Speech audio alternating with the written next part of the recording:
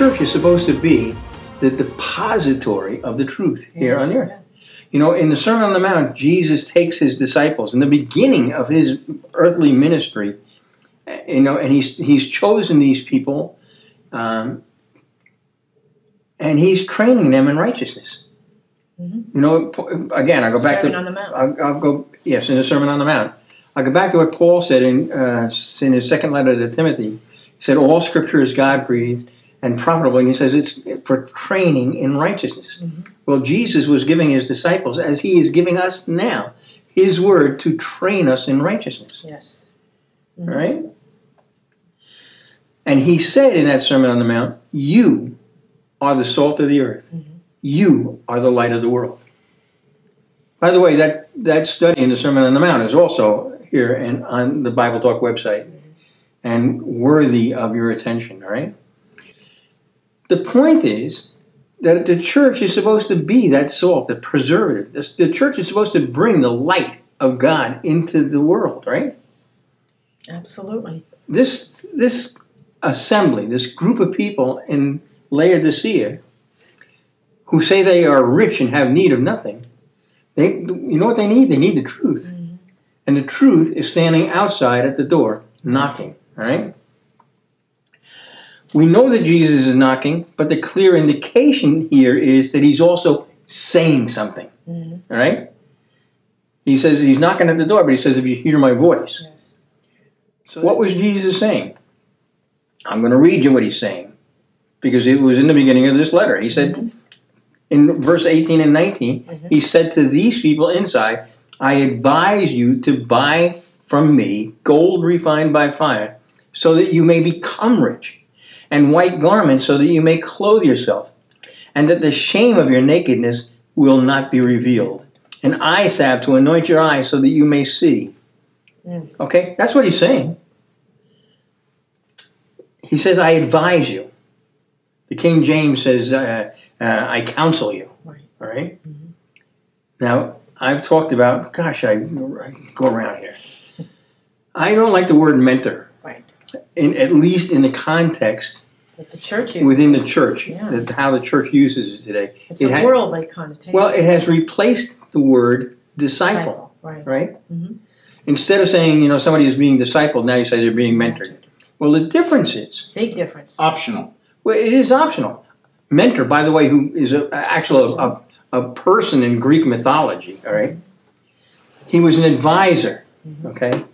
If you have an advisor, they can tell you based on, you know, their opinions, their expertise, whatever, what they think you should do, and then it's up to you to make that decision.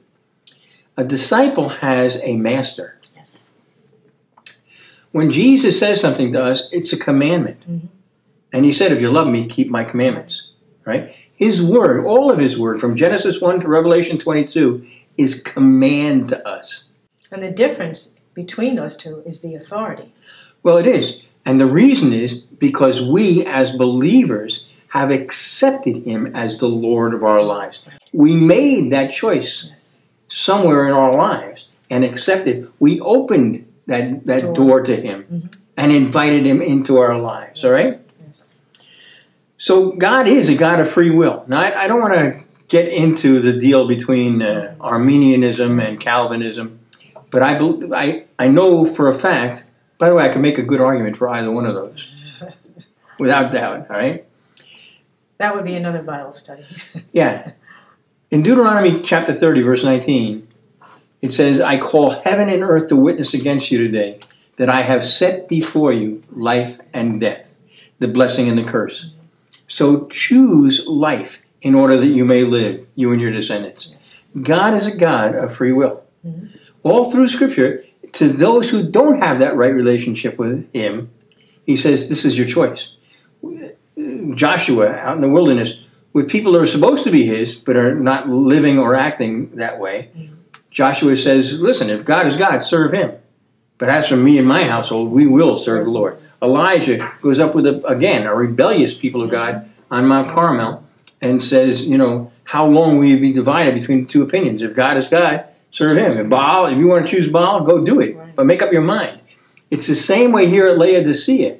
He says, because you're neither hot nor cold. They haven't made a decision Right. between this and that. They want to stay in the middle. And Jesus says that's lukewarm. And because you're lukewarm, I will vomit you out of my mouth. Okay?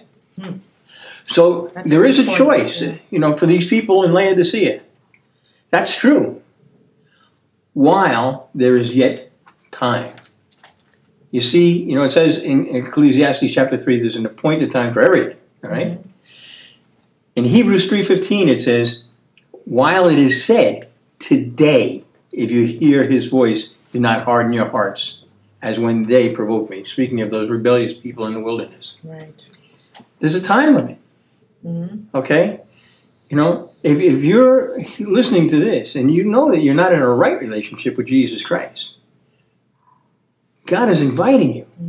He's knocking at your door. He is speaking in his gentle, sweet voice to you. But know that there's a time limit. Today, if you hear his voice. Come to me, all you with pain. Come and see. Call on my name. I will give you rest for your soul. Let me touch you, make you whole. I've seen your suffering, heard what you pray. Be healed, my children, ransom is paid.